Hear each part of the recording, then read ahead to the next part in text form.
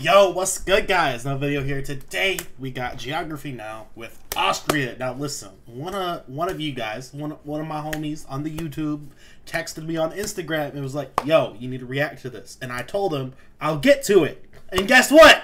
Today is the day. We got to it. So let's do it. Hurry up. Hey. Also nicht vergessen. I don't know why I had to yell, but I did. Wann's nach Österreich kommst, aber wann's Deutsch reden, nennt es nicht Deutsch. No, that's funny. No matter how much German they speak, don't call them German. That's time to learn geography now! Hey peeps, I'm your host Paul Barbato. Let's dissect the flag. The flag is one of the oldest used flags of Europe. Disputably, legend has it that the flag comes from the Siege of Acre after Leopold V came back from battle and removed his belt with his blood-soaked tunic, leaving a red-white banner. Keep in mind... Okay, that's a badass, that's a pretty badass story behind a flag, I'm not gonna lie. That the Austrian flag looks very similar to the flag of Latvia. However, the Latvian flag has unequal sized bands and is a darker shade of red. Keep in mind, many other countries in the Eastern European region, specifically the Pan-Slavic areas, still retain a part or complete version of the white-red pattern on their flags, like Austria. We'll explain a little bit more about this, but first, let's talk about the borders.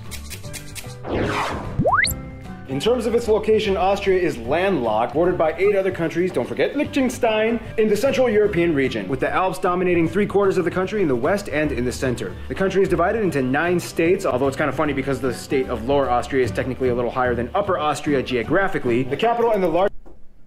Rocco, can you not? Sorry for the cut, but we were having issues, my dog, and then phone calls in the middle of videos, and just...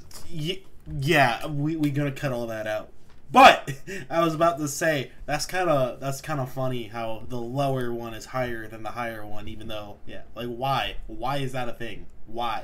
The largest city is Vienna, located on the eastern side of the country, where 1 out of every 8 Austrians can be found. The city is a wonderful assimilation of centuries-old stone churches, palaces, opera houses, and monuments, as well as modern high-rises, skyscrapers, and business offices. Oh, and there's dozens of castles. A wonderful assimilation of centuries-old stone churches, palaces, opera houses, and monuments, as well as modern high-rises, skyscrapers, and business offices. Like, bro, they made this thing like a damn Jenga tower.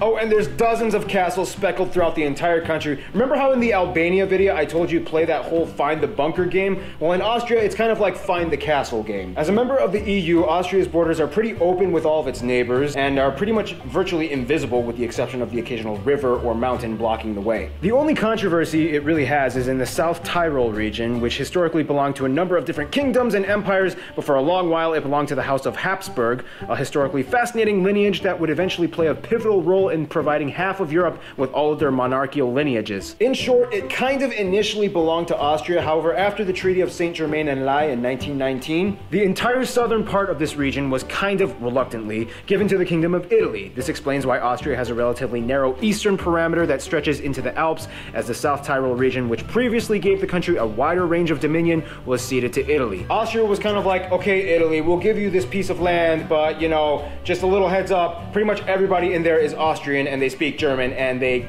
kind of want to be part of Austria. But hey, it's all yours. The most confusing part of the region though would have to be the Jungholz Enclave. Located right on the border of the Bavarian region of southern Germany, this place only has about 300 people, separated into 4 small towns. This area is strange because it is one of Europe's only 3 quadrupoint borders and is technically joined by Austria by only a small narrow corridor, only a few meters wide on the top of the adjacent Zugspofen mountain that crosses over into the Austria side. Does that even count? Like, I'm sorry, what? Nah, listen, at that point, they might as well just be like, hey, everyone in those small towns, just come on over. We giving this to whatever country is Germany. We giving this little, like, 4-town plot to Germany. Like, there's no point. Like, what is the actual point in having... Why? Like, I guess everybody gets along out there, so it don't matter. But, like, still, come on. Otherwise, the only way to get into Austria from this region is by driving through Germany. This means that if you don't want to go through Germany to get into Austria from this region, the only way is to literally climb to the top of Zugspofen mountain to the very point where the 4 borders... Okay, first off, the mountain looks awesome. But, like, that's what I'm... Like, why? Why not just... Hey, Germany, give a little bit, give them a little bit of room. Let them just have one road. Let those people in that town just have one little road. Is that too much to ask? Just, or Austria, just give them the town. Like at that point, what's the point? Meet and climb all the way down to the rest of Austria. Since the 19th century, the borders have been literally marked every single step of the way, and the top has a mark stone that distinguishes the narrow crossing. Believe it or not, this is actually a common hike that a lot of people take, despite the fact that many of them don't even understand the significance of the markers. Speaking of mountains and hikes, let's talk about the physical geography. I'm not gonna lie though, it is kind of funny to me. Like, I can see the humor in it, even though like I don't feel like this is necessarily supposed to be a funny video. Like, it's supposed to be educational, but I find that funny as hell.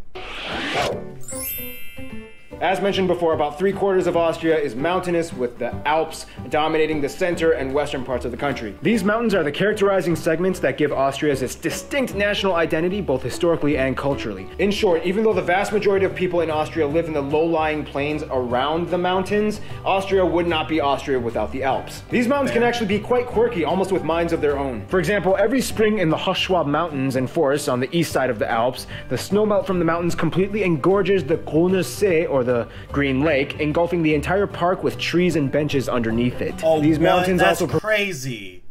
Time out. So you telling me like just a park just turns into a lake every year, and they just, how do the trees survive? Like, okay, I feel like he's dramatizing it, right? Because there's no way like full trees just go underwater and are still alive. Like, wouldn't the trees like drown?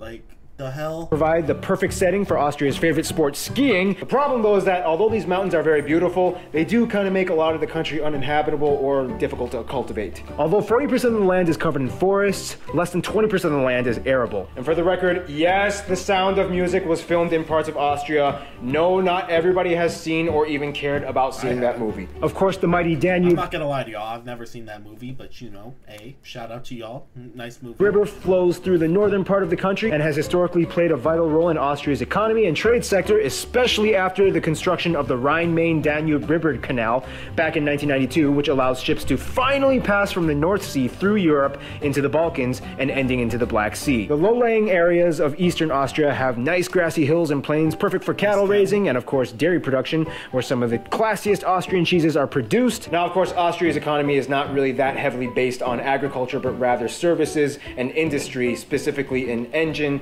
and medication manufacturing. But who does all the manufacturing? Let's find out in demographics.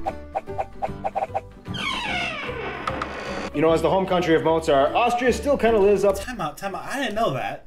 Mozart's from... That's crazy. I didn't know where he was from, but I didn't know he was from there. To its classy expectation. Austria has a population of about 8.5 million, about 90% of whom are ethnically Austrian, and 10% from other nations, mostly from... Damn, y'all just don't be going nowhere. Y'all just be like, nope. We Austrians, we stand in Austria, this is our place. Germany and the former Yugoslavian states such as Hungary, Serbia, and Bosnia, with an influx of Turkish people having immigrated over the past few decades. The reason why there are so many Eastern Europeans in Austria has somewhat to do with the Austro-Hungarian Empire and the Habsburg dynasty, which was one of the most pivotal monarchies that shaped the entire course of European history in every corner, from Spain to France, England to Russia, and so on. The Habsburgs even took over Mexico for a short period of time. That's how powerful these people were. Damn. Yes, Austrians speak German, however, rule number one, do not call them German. They're kind of reluctant to even tell you that they speak German, and will be very quick to point out that it's Austrian German, not German German. The language has a very distinct vocabulary, a lot of the words influenced from Eastern European nation words, and they also have their own standard dictionary set apart from the German and Swiss dictionaries. The dialects can change drastically in Austria. Sometimes it only takes about... So, alright, let me ask y'all this, right? So, Austrian German versus, like, German. Wouldn't you... Do you guys, like, say... Could say someone that only speaks Austrian German have like a legit conversation with like someone who only speaks German and like understand each other well, or is it gonna be like you understand a couple of words and otherwise it's a completely different language? Like, how different really is it? 40 kilometers traveling inward until you reach an area that has a completely different accent. And don't even get started on those Liechtensteiners. In contrast to Germans, Austrians like to define themselves as more soft-spoken and reserved. They don't like to upset anybody, and courtesy is very highly expected in this country. Educational accomplishments and achievements are very highly prized in Austria. One thing Austrians do kind of obsess over, though, are titles. They prefer to be addressed by every title that they've obtained for themselves, even if it equates to like 15 titles. Mr., Dr., Chairman, Vice CEO, Chairman, Otto von Schnitzelbach, Krakengeschäftsmeier. One thing that Austrians will tell you that nah, that ain't a real name. They've obtained for themselves, even if it equates to like 15 titles. Mr., Dr. Schnitzenzelbach. The hell? Chairman, Vice CEO, Chairman, Otto von Schnitzelbach, Krakengeschäftsmeier. One thing that ain't a name. Nah. Hell no. Austrians will tell you that they really like to do is just taking simple walks, whether it's just for an hour to clear their head, and in any weather, whether it's great or whether it's raining. They even have a word for it, spazieren. Don't be surprised if an Austrian invites you to just go for a walk. Go with it. They're a little bit more conservative in their politics, which can possibly be attributed to the growing elderly population. However, the youth have always been known to ruffle up a few controversy feathers here and there. I mean, the winner of last year's Eurovision contest was an Austrian drag queen with a beard. They keep things a little bit on the down low. However, once every so often, one notable figure comes and shines through, like Christopher Waltz and everyone's favorite bodybuilder Arnold Schwarzenegger. Time out, I thought he was German. Yo, I didn't know he wasn't German. Which, by the way, contrary to some stupid rumors, no, the last name Schwarzenegger does not have a racist connotation behind it. Listen. There's a reason I wasn't saying his last name. There's a reason. There was a reason. Yo, the Terminator is from Austria. That's a win. Nah, that is a win. It literally just means the person from Schwarzen. Schwarzen meaning black, Egger meaning soil, black soil, fertile soil. It basically just means the place of the fertile soil. The family is descended from a long line of prosperous farmers, which is what the name refers to. Case closed! Speaking of relationships, let's talk about the friend zone. In the simplest way I can put it's crazy how much like different it is. Like the newer episodes are so much more like finely produced, and they have like people from the actual countries like checking it out. Like I feel like what they need to do is they need to like say come back and redo some of these, because like you guys also tell me a lot. Like I'm sure we'll find in the comments people correcting certain things he says, because you know it's older and he's not as fine-tuned as he is today. And just like it's happened in other older ones I've reacted to. So I feel like it's going to be really interesting to see the differences on like how, as we go on, say with some of the newer ones even too, how different and how more fine-tuned it is. Because it's crazy to think about that. I feel like I said that in the most stupid way possible. I hope you guys get what I'm trying to say. This is kind of what Austria's relationships kind of look like.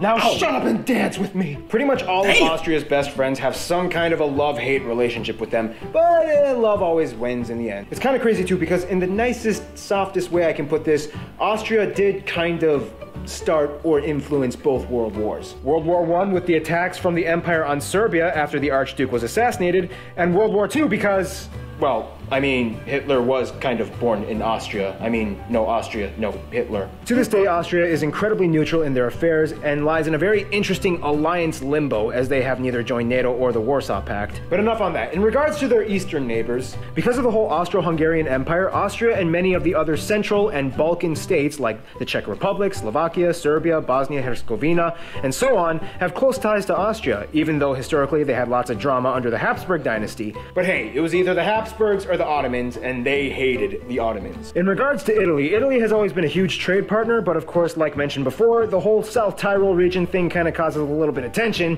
They aren't going to war or anything, but Austria is kind of like, look, Italy, I mean, come on. Everybody there is Austrian. In terms of their best friends, Austria would kind of reluctantly say Germany, but more specifically Bavaria, the region of South Germany. Bavarians and Austrians are very similar in their culture and tradition. Some Austrians will tell you that because they get along so well, Bavaria is said to be the 10th Bundesland, or state, of Austria, although Bavaria alone has more inhabitants than the whole of Austria. You know that's crazy.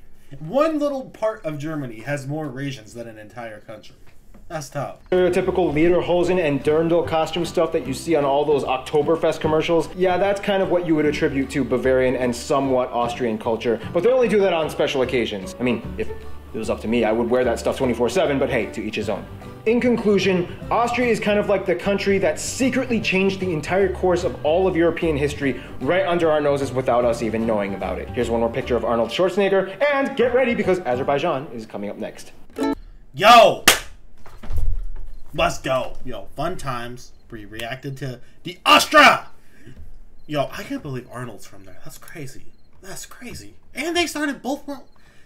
Damn, so basically y'all telling me Germany picked up the flag for y'all starting. That's great. Watch, people gonna be angry as hell because I said that even as a joke. But hey, look, give me a fat ass like, comment, subscribe, ring the bell, click all. You know how YouTube works. Let me know, what would you like me to watch next? More Geography Now videos, leave me recommendations. Other videos, leave me recommendations. If you see a video you also want me to watch though in the comments, give it a like, because like it's hard for me to know, like for example, if I see one person wants me to watch this, I might watch it, whereas if I see like 100 people want me to watch something, I'm definitely gonna watch it. So like, give videos you want me to watch a like. Either way, I'm out. Bye.